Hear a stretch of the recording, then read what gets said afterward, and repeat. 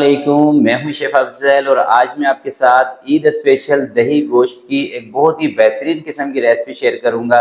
अगर दोस्तों आपको दावत के लिए एक बेहतरीन रेसिपी की तलाश हो तो आप इस रेसिपी को ट्राई कीजिएगा। इंशाल्लाह दावत पर आपकी तारीफें हो जाएंगी, इतनी ज़बरदस्त किस्म की रेसिपी है।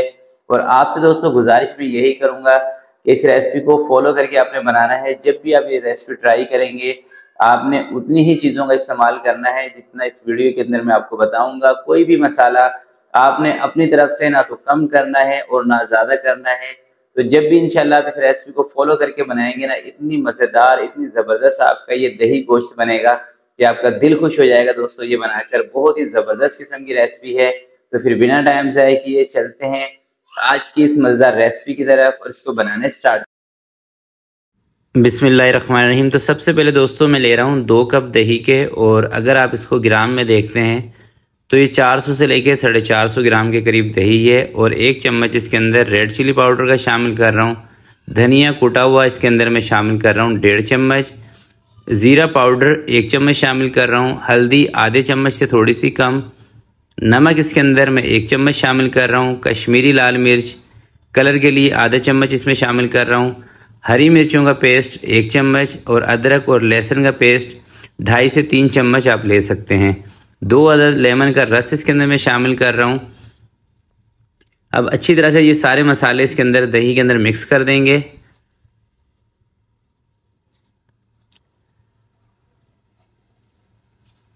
मसाले मिक्स करने के बाद दोस्तों मेरे पास से बीफ का गोश्त तकरीबन 1200 ग्राम तो मैं ले रहा हूँ बोनलेस के साथ वैसे ये रेसिपी ज़्यादा बेहतर बनती है। आप इसके अंदर मटन भी ले सकते हैं, बीफ भी ले सकते हैं।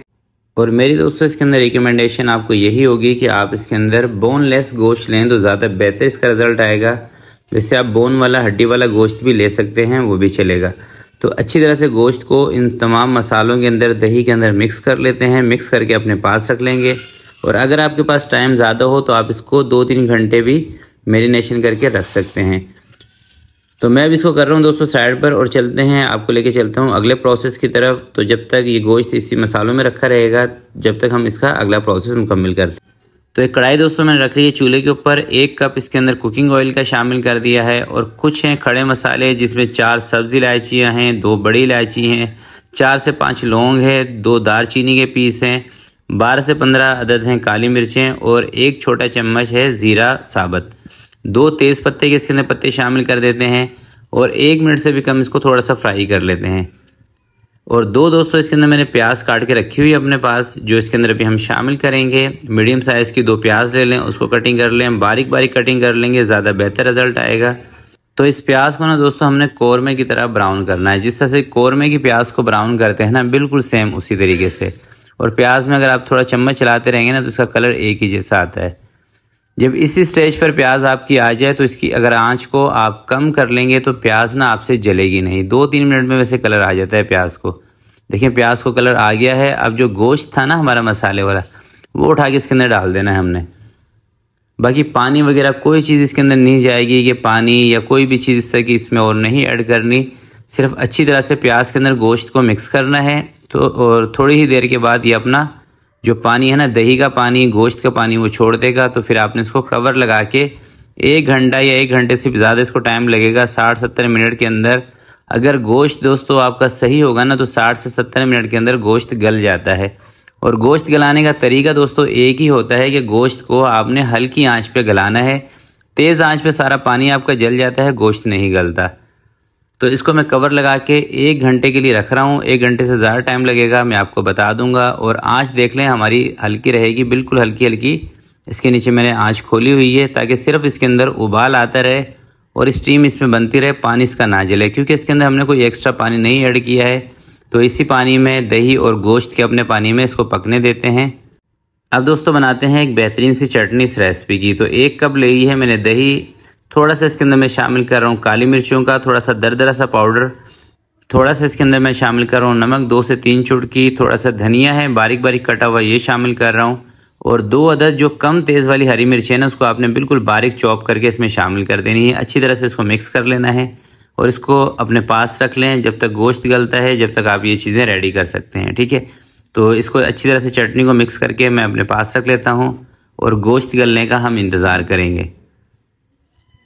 चलें दोस्तों, तकरीबन 70 मिनट हो चुके हैं इस गोश्त को पकते हुए। बीच में मैंने इसको एक दफ़ा चेक किया था, उस टाइम कसर थी थोड़ी, और अभी मुझे लगता है कि इंशाल्लाह गोश्त हमारा बिल्कुल सही तरह से टेंडर हो चुका होगा। पानी वगैरह इसके अंदर मैंने बिल्कुल भी नहीं ऐड किया, सिर्फ आँच मैंने कम की थी। तो हल्की आँच पे दोस्तों आप जब भी गोश्त को गलाएंगे ना, गोश्त गलता ही हल्की आँच पे। तो अब गोश्त को चेक कर लेते हैं। ये देखें माशाल्लाह से बेहतरीन गोश्त गला हुआ है। तो आपने पहले गोश्त को गलाना है, अगला प्रोसेस फिर करना है, ठीक है। तो गोश्त देखिए हमारा गल गया है और इसके अंदर थोड़ा सा पानी है। तो अब इसकी मैं थोड़ी सी भुनाई कर लेता हूँ। अगर आपको इतनी ही ग्रेवी चाहिए हो तो आप इसी स्टेज पर इसका चूल्हा बंद कर सकते हैं, मगर मुझे थोड़ा सा इसको ड्राई बनाना है, थोड़ा सा खुश्क, तो इसलिए इसकी मैं थोड़ी सी भुनाई कर रहा हूँ। 2 से 3 मिनट जब आप इसकी भुनाई करेंगे ना, तो इसका जो पानी है, दही का जो एक्स्ट्रा पानी था, वो इसमें से खुश्क हो जाएगा। तो ये देखें इसी स्टेज पर आके अब आप इसका चूल्हा बंद कर दें। तो मैं भी इसका चूल्हा बंद कर रहा हूँ और लुक देखें माशाल्लाह से कितना ज़बरदस्त इसका आया है। तो अब इसके साथ एक स्पेशल काम हमने करना है। चूल्हा कर दिया है बंद और इसके बीच में दोस्तों मैं रख रहा हूँ एक एल्युमिनियम की कटोरी। आप कोई सी भी एक कटोरी रख लें, क्योंकि इसको अभी हमने ना कोयले का दम लगाना है। कोयला मैंने रख दिया था साइड पे जलने के लिए। थोड़ा सा इसके ऊपर मैं डाल रहा हूँ कुकिंग ऑयल। 2 से 3 मिनट सिर्फ इसको हमने कवर लगा के रखना है और 2 से 3 मिनट के बाद कवर को हटा देना है। तो 2 से 3 मिनट से ज़्यादा आपने इसको टाइम नहीं देना। कवर हटा के कोयले को बाहर रखेंगे और एक दफ़ा ये सारे सालन को अच्छी तरीके से मिक्स कर लेंगे और इसको डिश आउट करके, तो अब ऊपर से हमने इसकी ना चटनी अप्लाई करनी है। पहले तो ये देखें आप, इसका लुक देखें माशाल्लाह से कितना ज़बरदस्त आ रहा है। तो चटनी दोस्तों आपने जब भी इसके ऊपर अप्लाई करनी है ना, सर्विंग के टाइम करनी है। अगर आपके घर पे दावत है, आपने मेहमानों के सामने इसको रखना है, तो डिश में निकाल के ऊपर से चटनी डालनी है। अगर सालन ठंडा हो जाए तो इसको गर्म कर लें। गरम गरम सालन की डिश के अंदर इस तरह से ये चटनी डाल के जब आप सर्व करेंगे ना, तो यकीन करें इतना मज़ेदार ये सालन आपका बनेगा, इतनी आपकी तारीफ़ें होंगी ना कि इंशाल्लाह आपका दिल खुश हो जाएगा। तो अभी मैं आपको थोड़ा सा टेस्ट करके भी बता रहा हूँ। आपने देखना है कि गोश्त किस तरह का गला है। अच्छा, गोश्त के बारे में मैं आपको बता दूं कि अगर आपकी साइड पर इस तरह का गोश्त मिलता है जो गलता नहीं है, तो फिर आप प्रेशर कुकर का इस्तेमाल इसके अंदर कर सकते हैं। प्रेशर कुकर में गोश्त को गला सकते हैं। तो ये देखें माशाल्लाह से कितना ज़बरदस्त गला हुआ गोश्त है।